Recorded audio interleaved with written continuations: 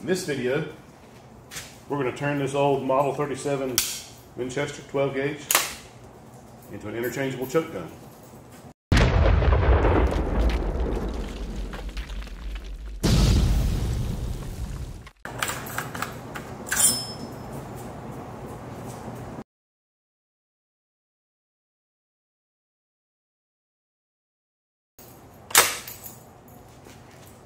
We've started going to turkey shoots.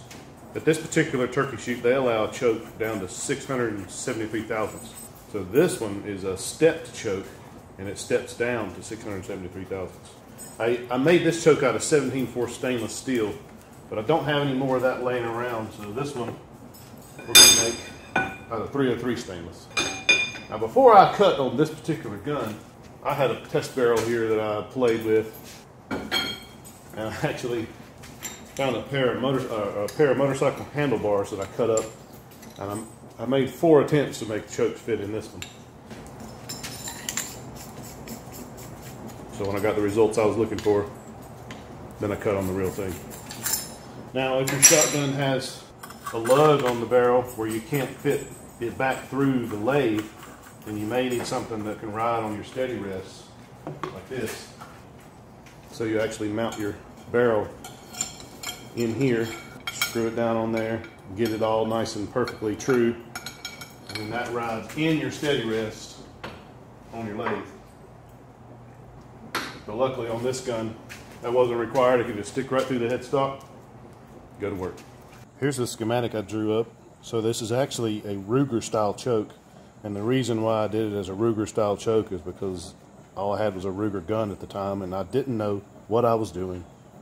Actually, I had no clue what I was doing, and that's why I chose to make this choke fit in the Ruger gun. I have a Ruger over and under red label shotgun. I'll post this on my website so that you can go and download it later.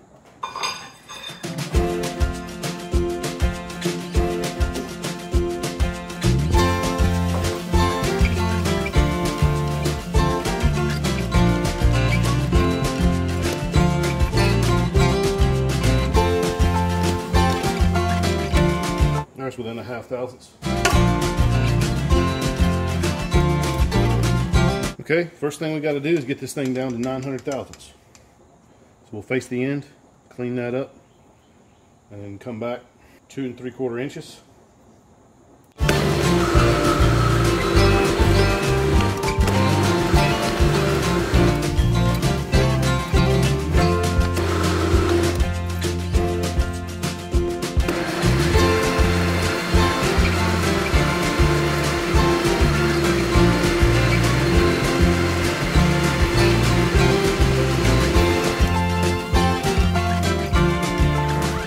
Thousandths to polish off of there.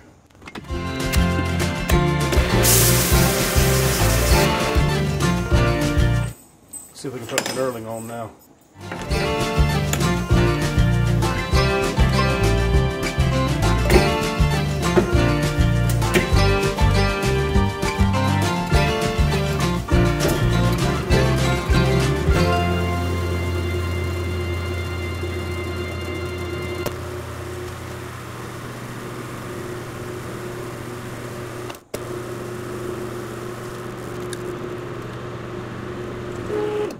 If anybody knows the secret to knurling, as far as what diameter to turn your work versus the diameter of your knurling wheels, sure would appreciate a little knowledge on that. So it's not a pretty knurl, but it will get the job done.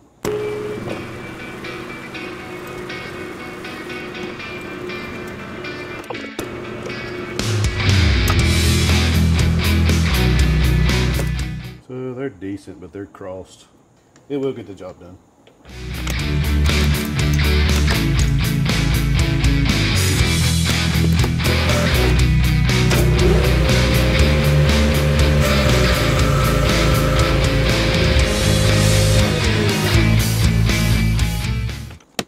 Okay, it's time to drill.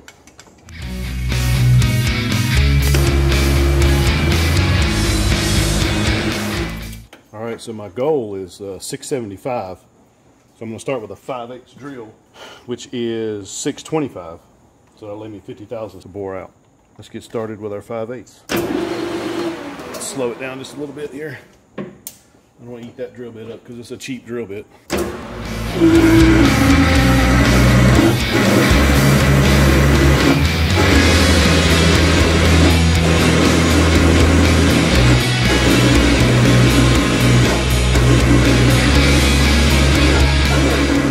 my goal is about 2.5 inches deep. I could go much further because my steps will be coming from the other side. Because the ID on the entry side of the choke, meaning what's closest to the breech of the gun, will be 735. So I'll be cutting 3 different steps from 735 down to 675. The steps are supposed to grab the wadding, kind of pull the wadding out of the way so that the shot can leave the barrel unhindered.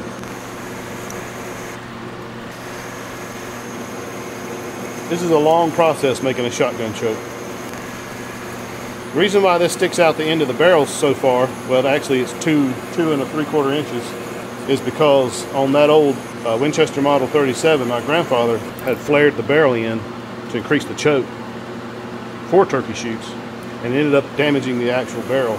So we had to cut a couple inches off of it. And our goal is a 36-inch barrel. I believe it was 36 inch is the maximum allowed in this particular turkey shoot. I made a few chokes for my Ruger Red Label last year, and we won about 4 times. So we literally brought home the bacon. Get a little brush, that's getting hot.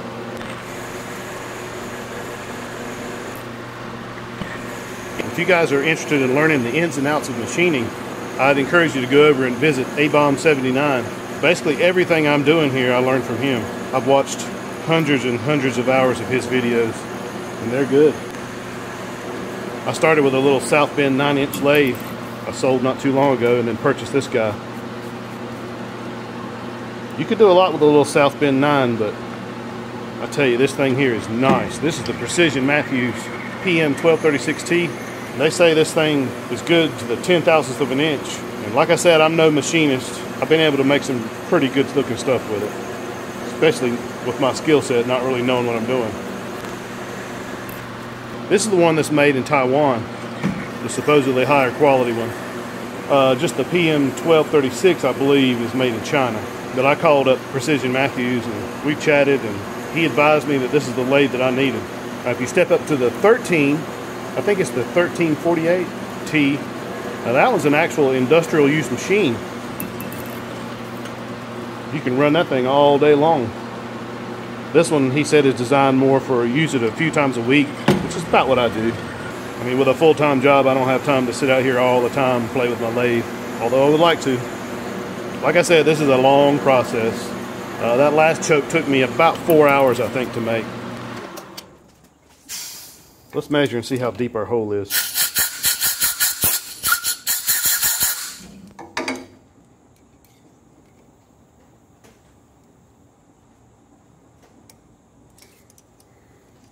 Okay, we're sitting at 246.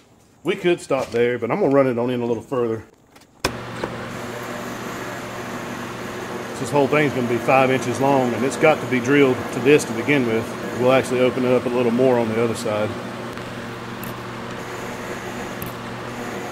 The chips don't have anywhere to go at this point. I'm basically making about a round with the wheel here on my tailstock, and the chips have pretty much filled up the flutes there where they cut them. Not quite making a round now, I'm just going by feel. When it starts feeling tight, then I stop. It's about a half a round at this point. Okay, I think we're going to stop there. What I really wish I had was a reamer that was 673 or 675, but I don't have one of those. Since I don't have a reamer, we'll just have to bore it.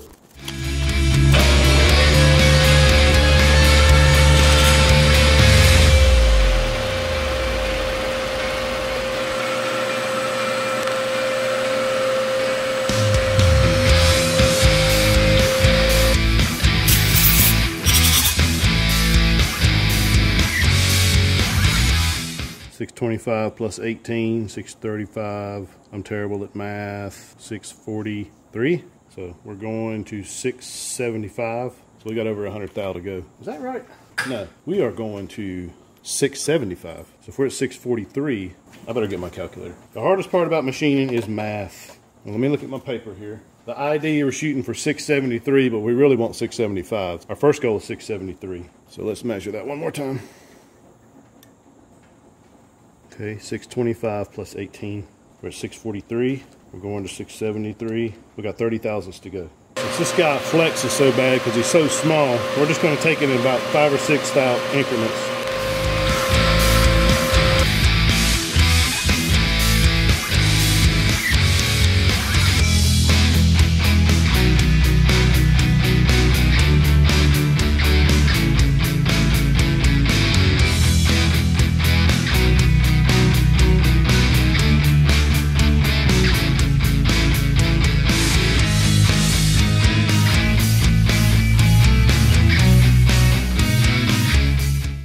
This should have been our last pass. Let's get a measurement. We were going for 673. Let's see, 675 minus 2. There, I'd say we're 673. We're actually probably a couple tenths under. So what I want to do is just make a spring pass. We're shooting between 673 and 675. So if I make a spring pass here, hopefully we'll be right where we need to be. Let's get that done.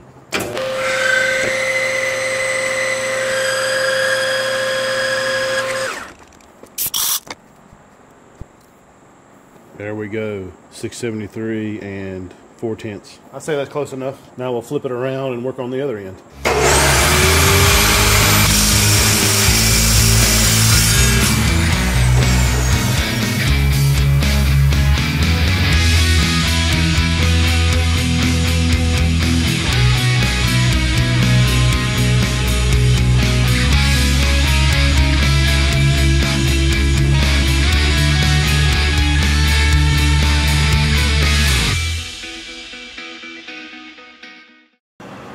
Okay, we've got her flipped around. We'll start on the other side. First, going to start by getting our hole drilled. I'm going to go drill 5/8 all the way through. I need to speed this up a little bit for this little